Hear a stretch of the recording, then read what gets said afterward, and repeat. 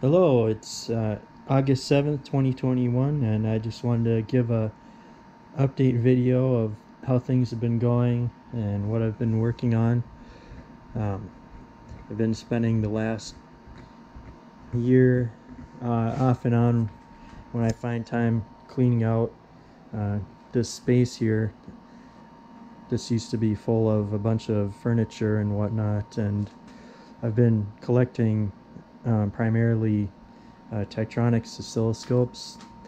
I really like the 500 series oscilloscopes especially, and been working on building up a collection of them so that I can uh, document them and learn about more about electronics through working on them, and to just kind of make a lot of video content on Tektronix, the old Tektronix equipment.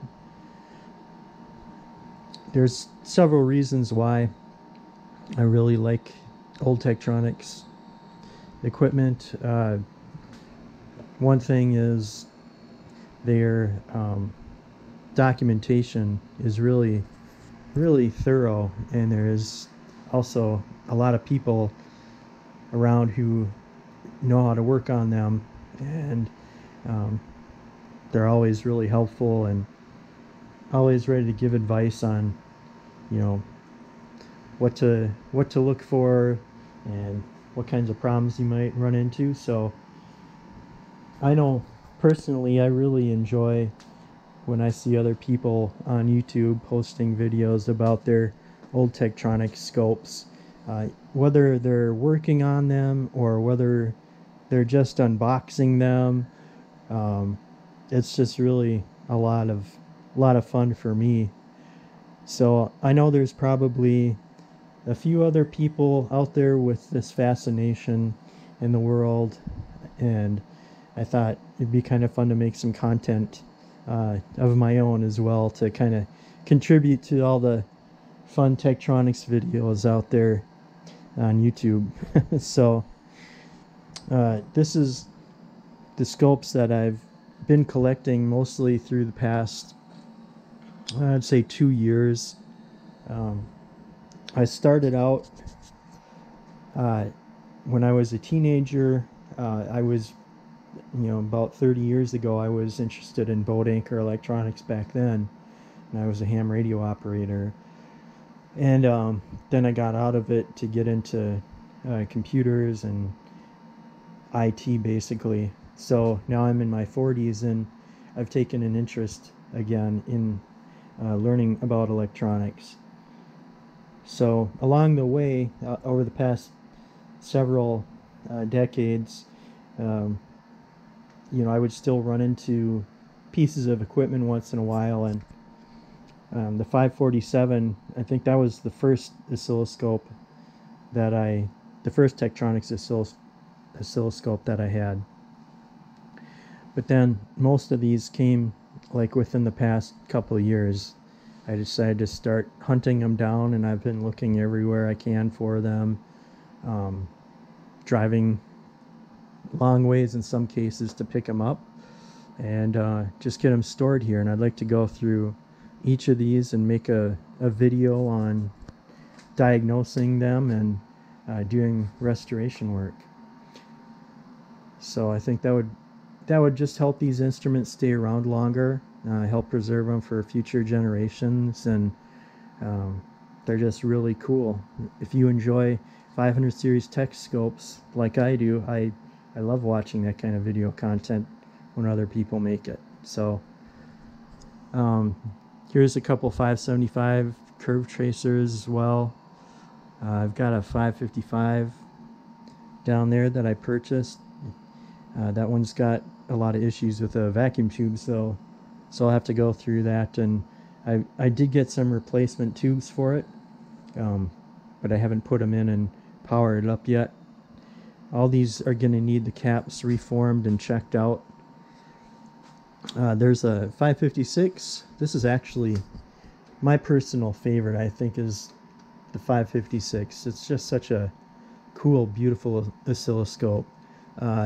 I like it I think even a little more than the 555. I know everyone loves the triple nickels, but I love the 556 the most, I think. Um, but we'll see as time goes on. Maybe that'll change. But I just think that's such a beautiful jewel.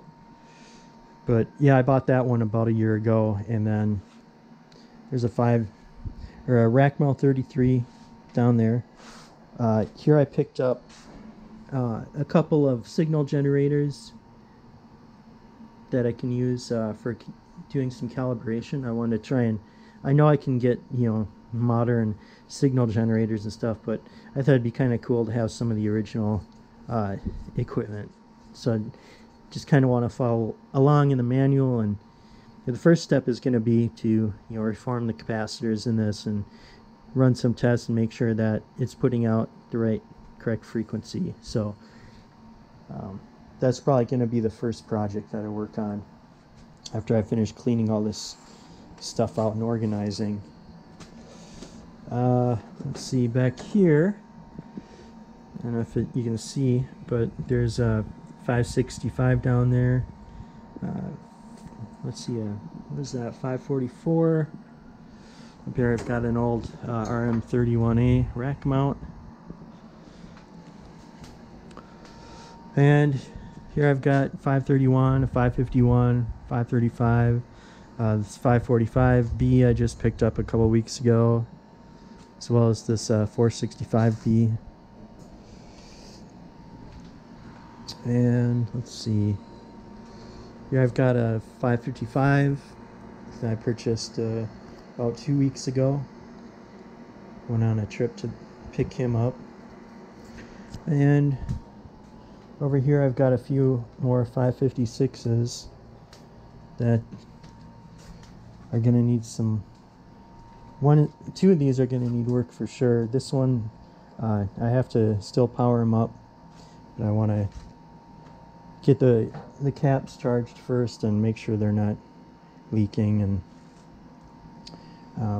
got some 531s down here as well. So this 556 came actually from a tube scrapper.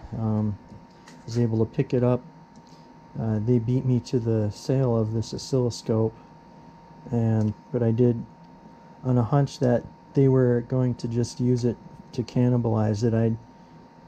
I managed to track them down, and sure enough, they'd pulled all the tubes, but I offered to buy all the parts from them, so I have to put all the parts back in.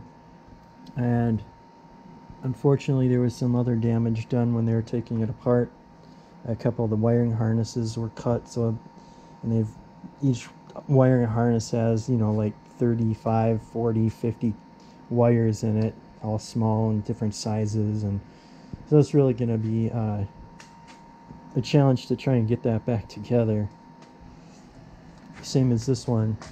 The guy bought both of these as a pair for $100 altogether, which is a great deal for him, but unfortunately he wasn't planning on restoring these.